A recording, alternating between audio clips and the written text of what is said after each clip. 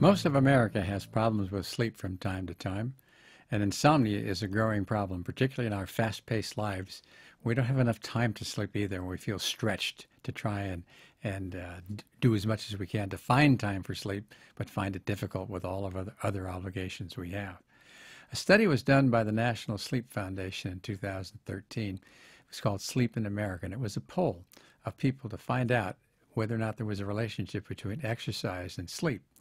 And it was very interesting because they found that both exercisers of any level and people who are non-exercisers slept the same length of time. It was 6 hours and 51 minutes. And yet vigorous exercisers were twice as likely to report a good night's sleep and least likely to report a problem with insomnia. Interesting. Exercise, we know, is a powerful antidepressant, and it's an anti-anxiety drug, and it also tires us out, so that we need to sleep more. When they looked at this, the people who were vigorous exercisers, 2/3 of them didn't really have sleep issues. About 72% didn't awaken early, unable to go back to sleep. 69% could get to sleep easier, and that was not the same for non-exercisers. They were only 50% and 24% relatively as likely. What do these sleep patterns mean? We're looking at different kinds of sleep. If you don't get to sleep easily because your mind is racing or you keep perseverating thoughts, chances are you're just under a lot of stress and trying to work things out. And it may take anywhere from 10 to 30 minutes or an hour, sometimes even 2 hours to get to sleep. And what about when you wake up early, or you wake up through the night several times and it's hard to get back to sleep? That too is more likely to be anxiety, but maybe a touch of depression in there as well. And those people who wake up early at 4 or 5 in the morning and can't get back to sleep, these are the people who are probably depressed. And so that's good to know. And if you have that kind of a sleeping pattern, you may want to talk to your doctor about that. Another thing you may want to try is go to drsaputo.com. That's our website.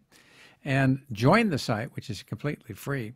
And there's a health assessment. There are 33 health assessments there, and one of them is on insomnia.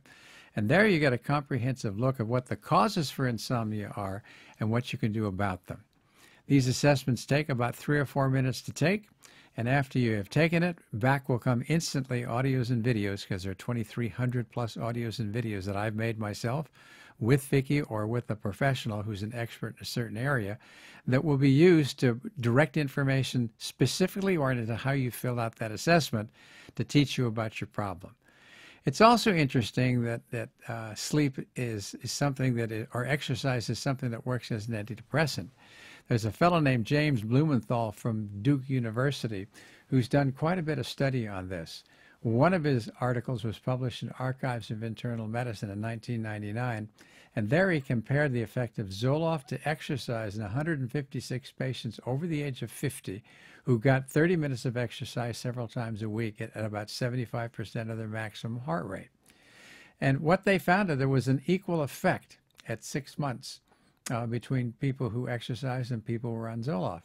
But at the end of that time, there was a change so that only a few of the people relative to those people who were exercising with Zoloft, say 38% of the people who were on Zoloft had still had their problems with depression, whereas only 8% of those people had it if they had done the exercise program. He did another study in 2007 that was published in a journal called Psychosomatic Medicine, and there he compared exercise to Zoloft and to placebo. And he had 202 depressed patients and treated them for 16 weeks.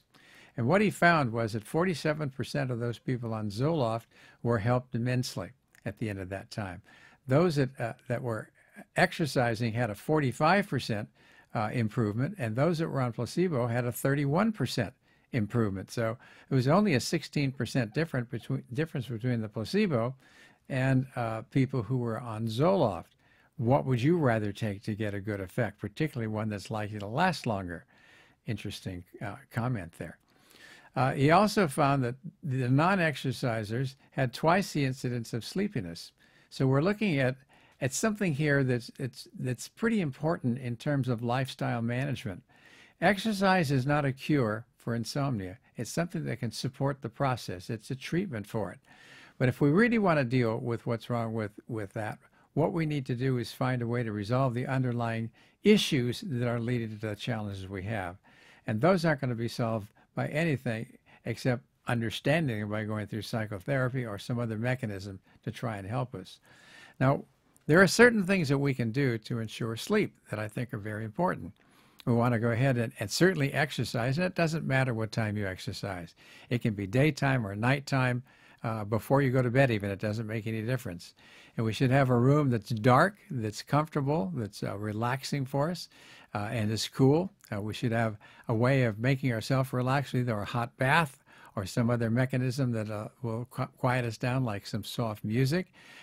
We don't want to have a problem with oversleeping, because oversleeping is also a sign of depression, and it leads to us being even more depressed. When it comes to worrying, we should save our worries for the daytime if we can and try and turn off at night, but that's easier said than done. And if you can't sleep, get up for some time, do something, and then get back to sleep.